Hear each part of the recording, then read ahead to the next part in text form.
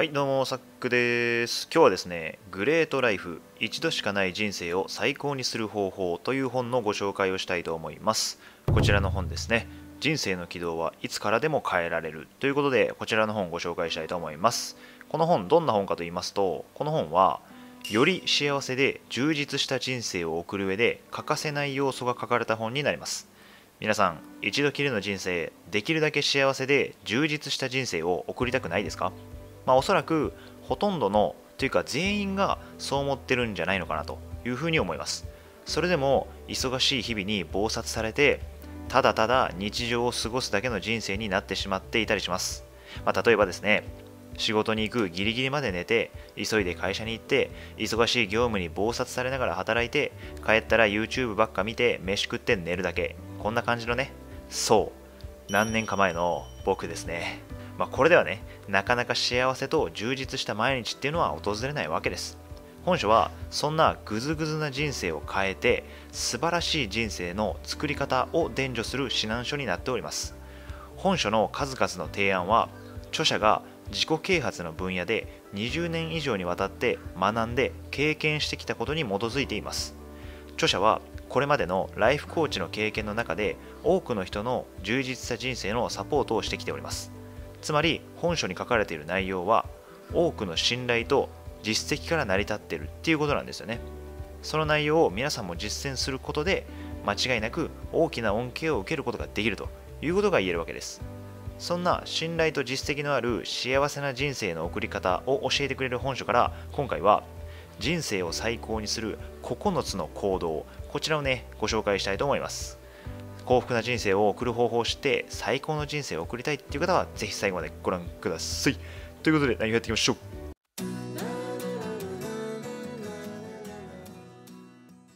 ではですね、人生を最高にする9つの行動、こちらをねもう紹介したいと思います。それがこちらになります。一つずつやっていきましょうか。まず1つ目の行動、自分のストーリーの書き手になる、こちらになります。もしあなたが人生は退屈だっていうふうに思っているんならよく考えてみてほしいんですよね。著者はこう言います。退屈な人生などないと。退屈な書き手がいるだけだということを言うわけです。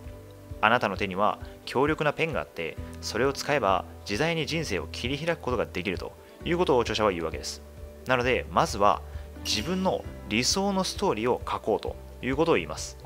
もちろん人生で起こる多くのことはコントロール不可能で自分の思った通りのストーリーっていうのを歩めないかもしれませんが、自分で何を手に入れたいのかっていうのを決めてそれに向かって取り組んでいくことができます。あなたの道はあなただけの道です。そこをどう歩むのかっていうのをまず決めましょう。これが1つ目の行動、自分のストーリーの書き手になるっていうところでした。では2つ目の行動、完璧な一日を設計する、こちらになります。皆さんはもし完璧な一日を設計できるならどんな一日にするでしょうか？多くの人の一日っていうのは冒頭で述べた昔の僕の一日のように慌ただしく過ぎていっちゃうわけなんですよね。だからこそ事前に自分が思う完璧な一日っていうのはどういうものなのかっていうのを考えておく必要があります。完璧な一日を作るためにはこんな質問を自分にかけてみましょう。例えば何でもできるとしたら何をしたいかとか、全てうまくいくとしたら何をするかとか、今日は誰とどのように過ごしたいか、この辺をね考えてみてほしいんですよね。完璧な一日っていうのは考えるだけでもなんだかワクワクしてきてモチベーションが上がるものです。これね皆さんにもぜひやってみてほしいなというふうに思います。これが2つ目の行動、完璧な一日を設計するっていうところでした。では3つ目の行動、常に 1% の改善に努める、こちらになります。最高の人生を送るには常に自分自身を成長させることも大事です。そのためには少しずつでもいいんで毎日改善を繰り返すといいということを言います。たとえ1日 1% の改善だとしても長期的に見ればとんでもなく目覚ましい進歩を遂げることになります。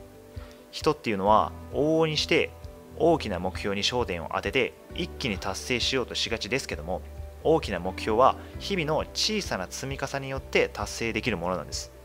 なので例えば一気に英語を喋れるようになろうっていうふうに思うんじゃなくて、1日2単語でも覚えればそれで OK っていうふうにするんですよね。それでも1年後には700単語以上覚えることができるんで、それはそれで、ね、日々の積み重ねっていうのは非常に大事なわけです。このように昨日の自分より 1% でも成長していれば最高だというふうに考えてやっていけばいいんじゃないのかなというふうに思います。これが3つ目の行動、常に 1% の改善に努めるでした。では4つ目の行動、豊かさ意識を持って生きる、こちらになります。心の持ち方には欠乏意識と豊かさ意識の2種類があります。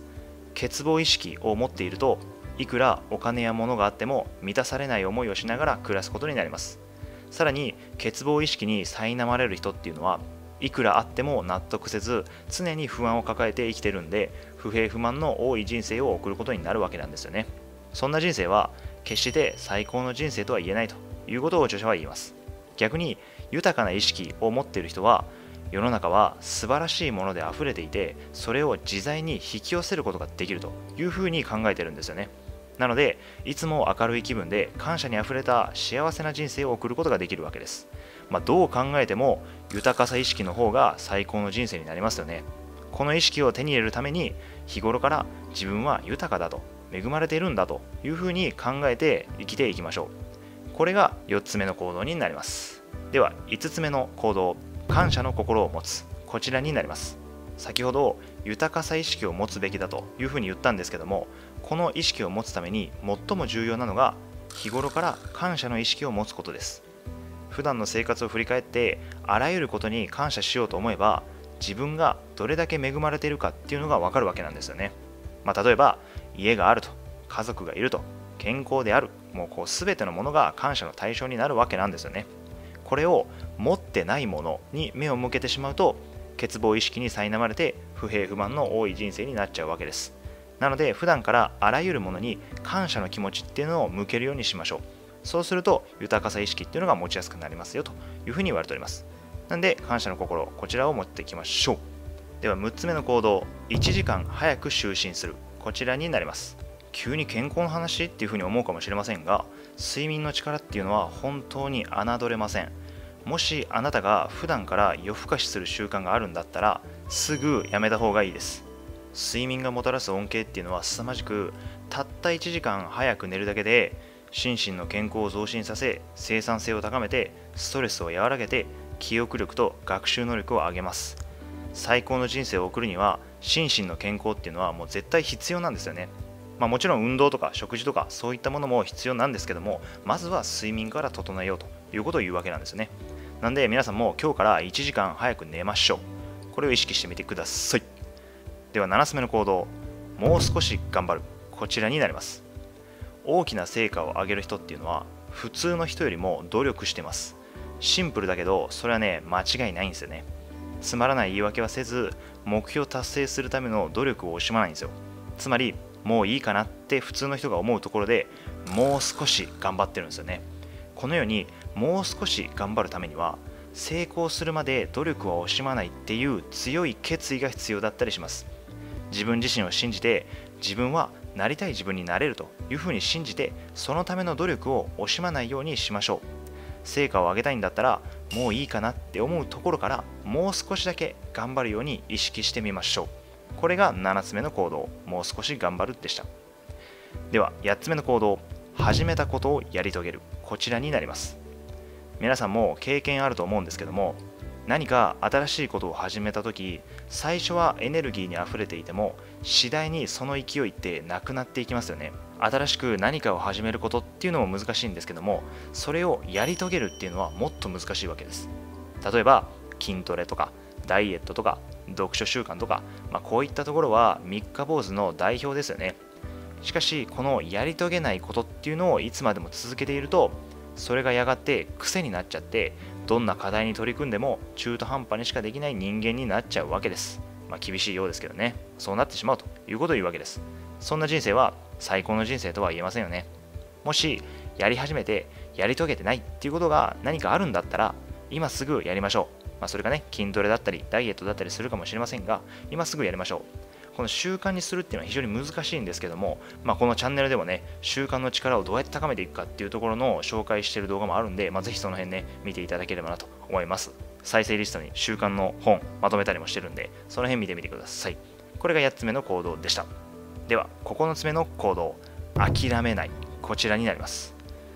人類の歴史上、あともう少しで成功するのに、その直前で諦めた人っていうのは枚挙にいとまがないというふうに著者は言います。確かに失敗ばかり続くと諦めたくなる気持ちっていうのも分かります。しかし自分のしていることを信じているんだったら決して諦めてはいけません。成功っていうのは決して簡単なことではありません。もし簡単だったら今頃みんな成功してます。だからこそ諦めず挑戦し続けることに価値があるわけなんですよね。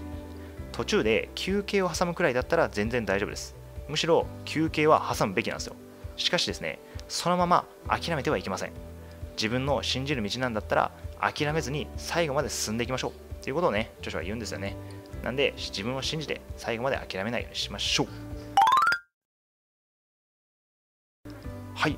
いかがだったでしょうか。以上が人生を最高にするための9つの行動になります。皆さんもね、この辺意識して行動していただけたらなと思います。ということで本日は以上になります。ご清聴ありがとうございました。この動画が面白かった人、役に立ったという人は高評価とチャンネル登録